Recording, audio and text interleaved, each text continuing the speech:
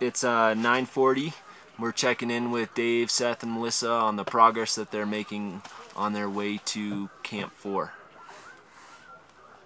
Dave Hahn, this is Base Camp. Base Camp, how do you copy me? Loud and clear, Dave. Go ahead. Alright, just got word. They've just topped out the Geneva Spur. They're in light winds, light snow, light cloud. They're all doing well. Over. What's the weather doing right now up there? Over. Weather's not so good. Yeah, clouds are coming. Light snow, poor visibility. Yeah, Dave, got an update from Michael Fagan this morning. Over. Copy, go ahead. It's not a full forecast, just a brief update saying winds average 30 knots today on the summit, and possible light precip with one model forecasting moderate precip. Okay. Yeah, we'll need to get a little lucky here. We'll need a little break this evening. Something that's not in the forecast.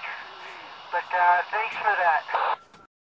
Seth Waterfall, this is Base Camp. Over. Go ahead, Lyndon. Hey Seth, what's your location? Hey, Lyndon, Melissa, Kent, and I just arrived at the South Col a few minutes ago, and we're helping for the tents down and getting the camp ready. Copy that. What do conditions look like up there? We had a great climb. All three of us are feeling great. When we were climbing, conditions were pretty nice. Light winds, little snow. Up here at the Col, however, we got about 20 to 30 mile-an-hour winds and blowing snow. Copy, Seth. Yeah, this weather system moved in pretty quickly. Things were really nice down here at Base Camp this morning, and then literally within a matter of minutes, this wall of clouds moved in. We're keeping an eye on the forecast right now from Fagan. Things are definitely looking a little tight. We're trying to walk that fine line, and we're keeping our fingers crossed this weather's going to break for you guys. Over.